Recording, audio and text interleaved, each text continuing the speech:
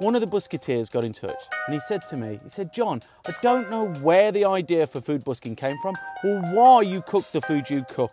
And I know that I've had that question from a lot of you. So when Honda got in touch about the new Honda Civic and asked me to share my story, I thought I'd tell you guys all about my where and why. So we're just heading out of London. We're going down to the South Downs forest. I'm going to go foraging for some mushrooms. Most chefs want to open their own place, and you always think, well, I want to do it my way. And 4 years in, I was just like, I wasn't happy, I was stressed. I just couldn't make it work. I'll never forget that moment, that at sort of 10:30 at night on a Sunday, where it dawned on me that I had to make a radical move. And so literally a month later, I closed the restaurant to cook on the streets. Rather than charging people a set price for the food that I was cooking, I was going to say to them, you pay me what you think the food is worth, and I'll call it food busking. Jack and I are going foraging for some mushrooms so I can cook one of my favourite dishes from my restaurant days. Hey Melissa. Hey, how are you? I'm good. Hello, gorgeous. Hello. Hello. Nice to see you. Good to see you. He's a beauty. So where are you thinking that the mushrooms will be today? Oh, anywhere in this woodland. Yeah. Go and hunt them out, as we always do.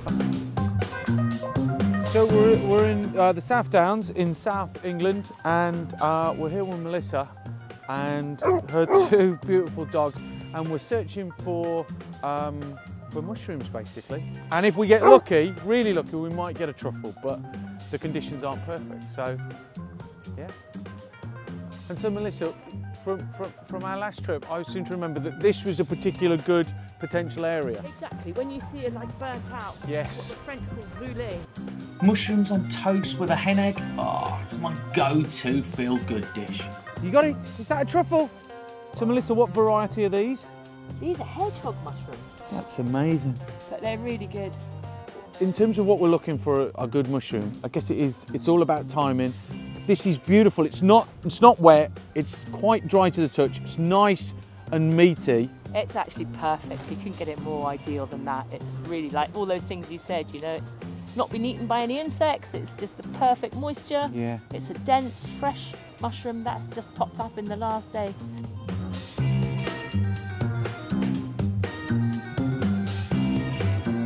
Oh, wow. Oh, I love these mushrooms.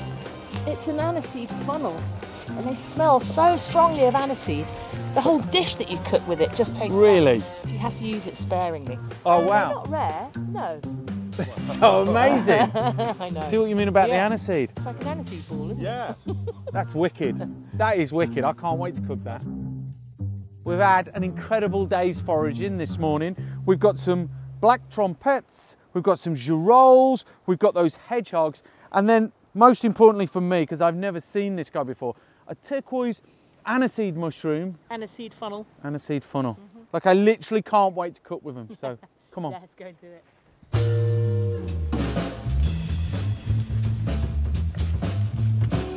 Okay, so what we're going to be doing is toasted sourdough that we got from London, and then foraged mushrooms on toast with a hen's egg. It's super simple, absolutely delicious. So first up, we need to slice our sourdough.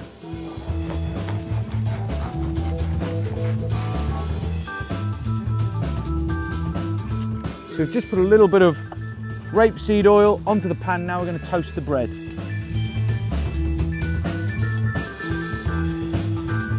So now what we need is some garlic. And so we're just going to get 2 bulbs out, and then I'm just going to bash them. What that does is it means that I can get them out of their skin, but it also means they're slightly pulverized, so they give out their oil. And then what that means is that I can then rub them on the toasted sourdough. And that imparts a beautiful garlicky taste that's going to work so well with the mushrooms.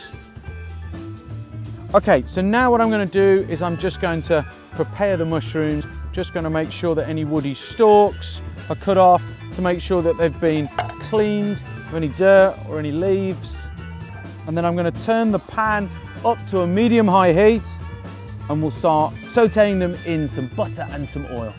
And what you can do is you can slice them with your knife, you can tear them with your hands, but what you're looking to do is get them all pretty much the same sort of size so they all cook at the same time.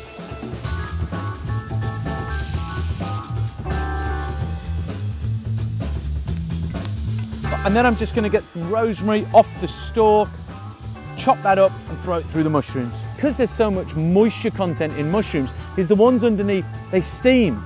They don't reduce and caramelize in the pan. So you want to see the bottom of the pan when you're cooking mushrooms. You want that sparseness. That way you reduce all the moisture and you get caramelized mushrooms. Always get free range eggs. These are Burford Browns. They've got so much flavor and the yolks are super yellow. Smells amazing. Nice one, chef. I can't wait to see what that aniseed mushroom does to things. It looks amazing. I'm sure it's going to taste amazing. I love cooking the food I do because it brings people together.